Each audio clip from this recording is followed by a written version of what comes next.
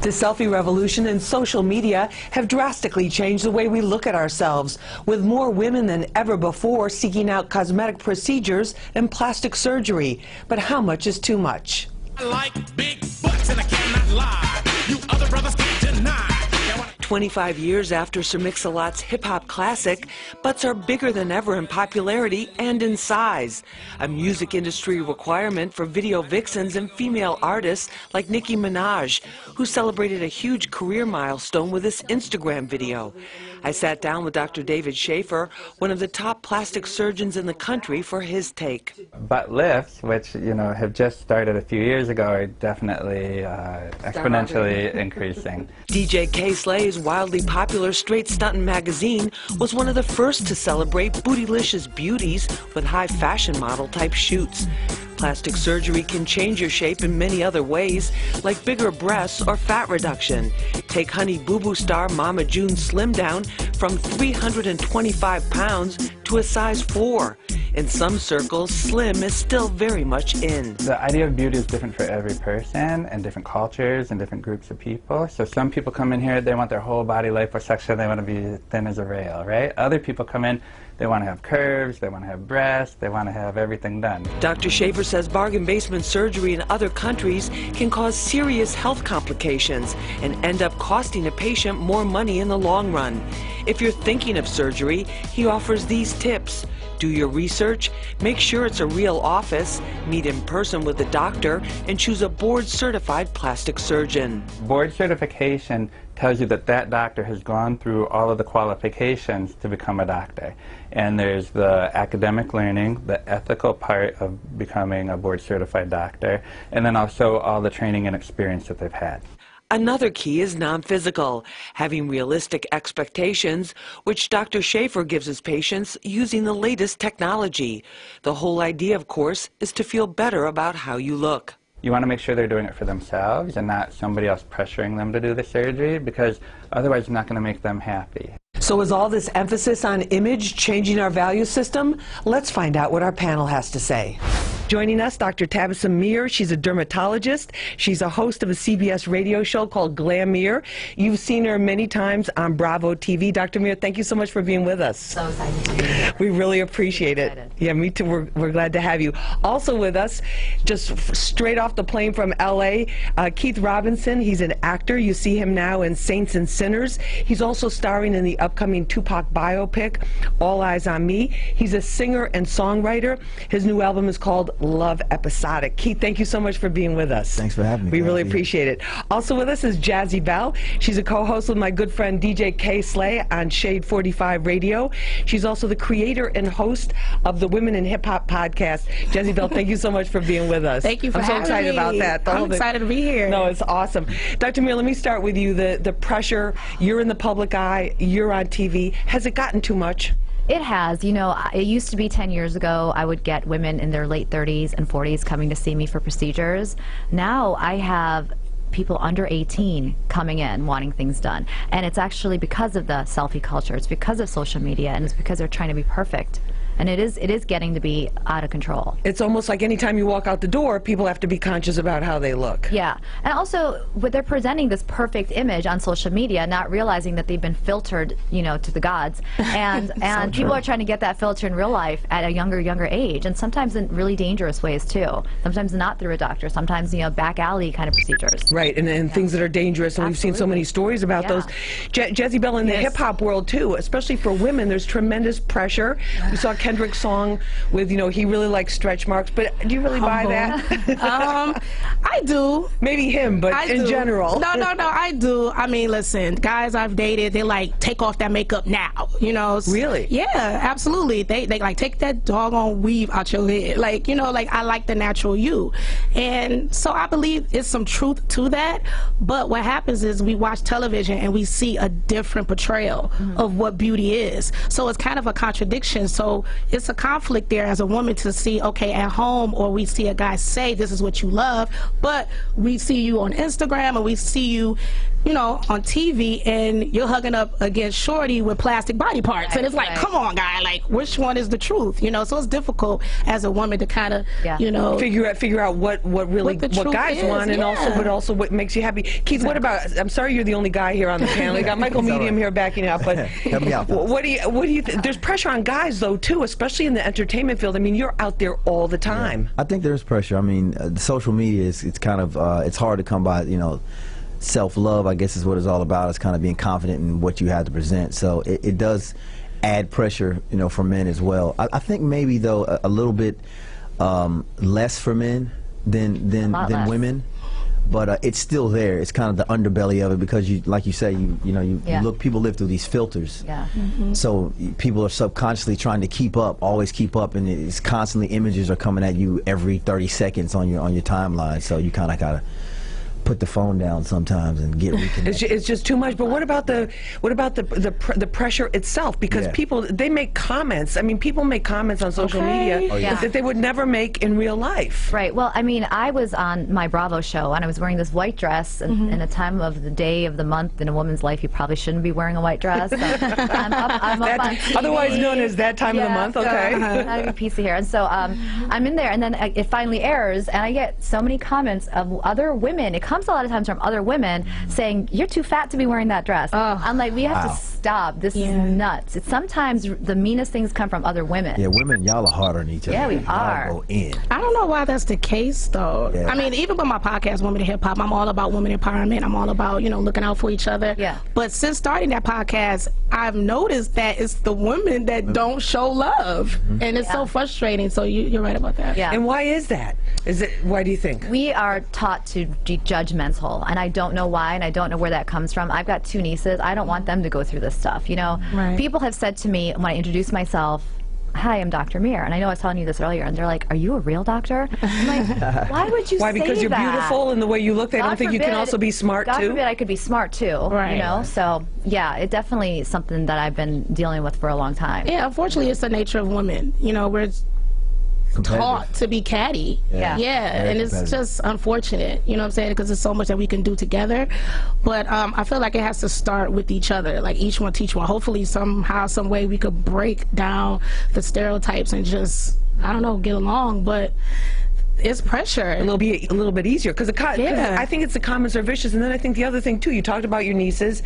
It's you look at our little girls, like 8, 9, 10 years old. Now they're looking at Instagram and they want to be a certain kind of way at 8 or 9 instead of just going out playing and having fun. They're worried about how they look. Yeah, those days are gone as far as being outside playing. They're right. It's all on the phone, glued to the phone. But Dr. Mir, do you think that also the availability now, widespread availability of so many cosmetic procedures, of so much surgery, there's so much advertising about it. We see all those stories where you see faces over time, how people have changed, and after having all these procedures, that it's distorting what our concept of what's real is. Absolutely. You know, I look at like the Kylie Jenner effect. That's when I first caught on to it. When a mother came to me because there was a thing called Kylie Jenner Challenge, where people were like sucking into like whatever to get their lips really puffy, right? So this woman comes in with her daughter with her lips all cut up, and I'm like, what the heck? And she had sucked into a shot glass, and basically, you know, and so that's when I started noticing it. It's from these Insta celebrities that you want to be like. Insta celebrities. Yeah, Insta, and they want to be an Insta celebrity. And then what do you do when somebody comes to you and they're like, hey, I want to look like this or this, you know? I think that and they're 14 years old. I think that if you're 14, you need to have a good sense of who you are, or at least, wait, I take that back. You need to start to learn who you are. Right. That's too young to start getting that stuff done. Don't you think it starts at home as well? Like, why as a parent you're not telling your 14-year-old daughter, be easy, you have to grow into your beauty, and not just your physical beauty but your internal beauty. That's what's more important, who you are as a person, your intellect, who you are minus your physicality, you know what I mean? And I think that's what's missing at home. We have to stop blaming the Kylie Jenners for the lack of self-esteem, the lack of self-love, knowing your self-worth.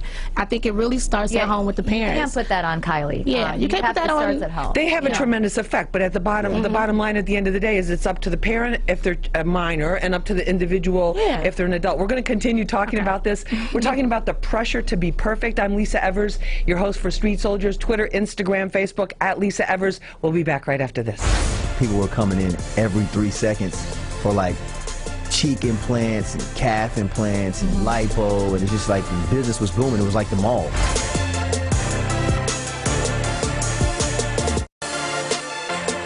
What do you think about like hip hop? Every culture too, and every kind of segment of society has what it thinks is the perfect ideal. And when we look in hip hop, we look at like Nicki Minaj. We look at her figure with the super tiny waist, with the super big hips, with the super big. And is that? I mean, it's almost like people are outdoing each other for that. Yeah, no, it's a growing phenomenon, I will say. The hip-hop culture has always been about, you know, beautiful women. Yeah, I mean, from the whole video vixen world. And the funny thing, you know, prior to doing radio, I came from that world. So I did that initially. That was my start into this industry. You were in videos? Absolutely. So that, videos and magazines, mainly magazines, not so much videos. But the pressure was there even for me. I mean, coming from Detroit, moving to New York, my mother and father told me I was beautiful every day. Yeah. But the minute I got off that Detroit boat, honey, and I started going to castings, and I look over to the left, I look over to the right, and I start to see that my waist isn't as small as hers, or my nose isn't as narrow as hers, you know, and it's just the pressure to be perfect in this industry. So I even, you know, felt compelled to like go to the doctor's office and be like, so what can I do to be hot? And it's like, and it's funny because doctors would be like, and you're girl, gorgeous. You don't get out of here, you're hot. And I'm like, I know, but I'm not as hot as she. Or even like casting directors would be like, you know, but that's the thing, you got these people, this industry is so judgmental. So these casting directors and these agents are like, you're too dark or you're too thick. Right. You know, back then, starting in the vixen world, in the video thick wasn't in. Right. It was not in. And the idea of perfect's changed a lot too. Yeah. Like, the shape of women. Tell us about that. Nowadays, the biggest procedures now are what people don't get is like, you know, the small waists and the big backside. That's we not can say butt. Butt. I can say butt. Okay, so butt. That's not natural, you know, like people don't understand. That's what people are getting are liposuctions in their waist and the extra stuff packed into their booty, and that's today's idea of perfect. I wonder what's going to happen in 10 years when there's another idea of perfect. It's really scary seeing young girls getting this stuff done now, not thinking about how their body's going to change in the years to come. And then, and of course, the breast implants is a very popular thing. Keith, as a man, but men like those. Let's face it. Do men like breast implants? I mean, I think men like breasts. Well, I'm more of a booty guy. Yeah. But hey, woo woo. got them. I'm not mad. I mean, I think they do kind of proportion a woman out. They do have a certain level of sex appeal. Yeah. But I can actually take him or leave him. Actually, the breast. The breast. I mean, you know, personally. All right, but you had to can you tell us about your experience? Well, I actually dated a woman once, and I actually went to a consultation with her for her breast, and I was just astonished by the door never closed to the doctor's office because people were coming in every 3 seconds for like cheek implants and calf implants and lipo, and it's just like the business was booming. It was like the mall. It was like being at a shopping mall, and that a lot of times is what people don't understand. Plastic surgery is contagious. I say it's that. It's like tattoos. It's like tattoos. It's like if you can start with your lips, you can end up being that all of a sudden, you know, 10 years down the road, you got 100 things that you've done because you keep wanting to Photoshop your body in real life. And for some, I would say, not for all. It can be. Not for it can be. If you have the money too, because it's expensive. Yeah. And we as men would much rather you have that naturally, as opposed to being, you know, plastic surgery. But if you get some altering things, it's okay as long as it doesn't look like it or feel like it. For men, we don't feel like it. You know, yeah. I mean, you know. Well, how did it feel? That's why they came up with the gummy bear breast implants. Well, I don't really know, but I mean, you don't want to feel lumps and bumps. Okay, A woman is, you know, is supposed to be soft and feminine and curvy. Yeah. Right. Yeah. Right. Yes. Right. Yes. And speaking of curvy, you don't want it to feel like a soccer ball when you hit that thing. We got you. but even with speaking about curvy, and just to piggyback on what you were saying, doctor, I love to call you doctor, you're so beautiful. The small waist and the big butt, it is some natural to that. Like, because being from Detroit, you could throw a rock and run into a bunch of women that got small waists and big behinds like myself. But the thing with that is, why does that have to be the standard of beauty?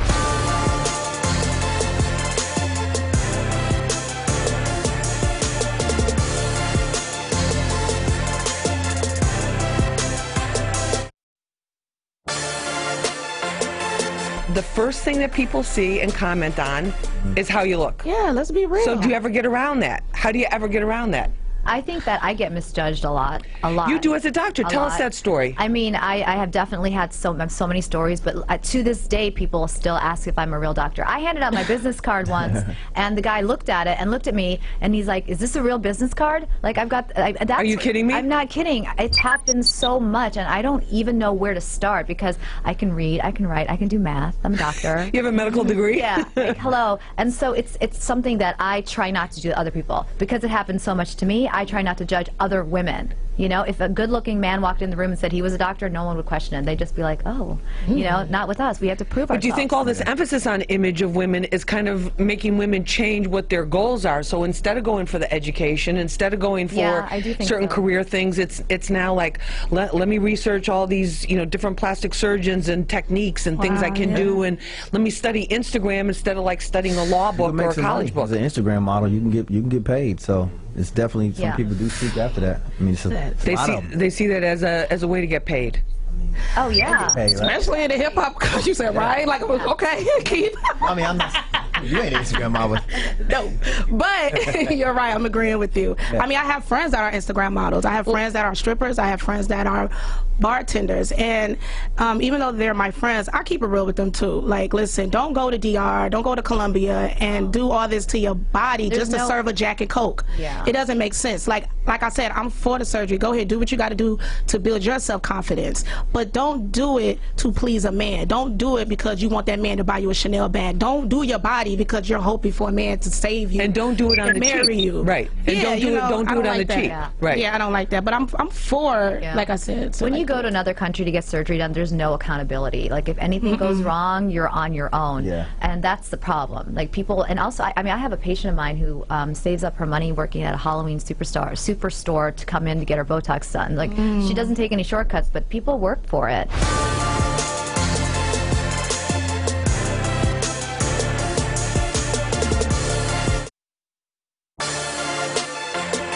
What should people look for when they're going for these procedures? Because we hear these extreme stories like cement, you know, going into the backside. But in terms, there's a lot of like people like home Botox parties in somebody's you know, bedroom or somebody's kitchen. Well, I mean, you want to go to a doctor. You know, like if you're getting surgery done, you go to a surgeon. If you're getting cosmetic, you know, dermatology, go to a dermatologist. Make sure it's a physician, board certified, licensed. A lot of these other things are not done by physicians. I mean, like, you won't go to a dentist and just say, hey, you know what? I got some tools in my kitchen here. Come on, I'll fix you right up. I know girls that are going and getting like watching it on YouTube and buying the stuff black market and doing it in hotel rooms. Like, it's just scary. Go to a physician, licensed, board certified, have a talk with them, have a consultation, make sure you like their bedside manners too, and that's what you do. Don't bargain hunt. But what about all these facial places? Like, there's a lot of these kind of like beauty places now, different names. They're kind of like, you get a facial and we can do a few other things like that. Yeah. What do you think about that? Who's doing it? You know, like, that's what you need to ask. Who is doing your procedure? Some people don't care because they're coupon cutting on their surgeries, and you don't want to do that. Keith, I'm going to give you the last word, the brave man on the panel here. In terms of your career, because you're doing so well in two fields that are very challenging and highly competitive, just share with us the secret of success. Because, you know, we get people here at Hot 97 on Fox 5, we get people who want to be where you're at and asking us for advice all the time. So what would you say? I would say staying true to yourself is important. Self-belief is important because it is a high level of rejection. So remember why you started. Stay focused on the craft. You know, continue to knock on the door, but get good at knocking. And don't give yourself a deadline, like I need to make it by such and such. Don't try to put limits on when you're supposed to be at a certain level or compare yourself to other people's careers, because everybody has their own path. So just learn to enjoy your own path and perfect it. And sooner or later, you'll be sitting on Hot 97 with Lisa Evans. Hey! And Fox 5 Street Soldiers. All right, Street guys. Soldiers. All right, guys, thank you so much. This was an awesome show. Dr. Tabitha Muir, Keith Robinson, and Jazzy Bell, thanks so much for being with us Thank you. for this episode of Street Soldiers. All right. Remember, use your mind. It's your best weapon. I hope it's your only weapon. I'm Lisa Evers. Let's push for peace.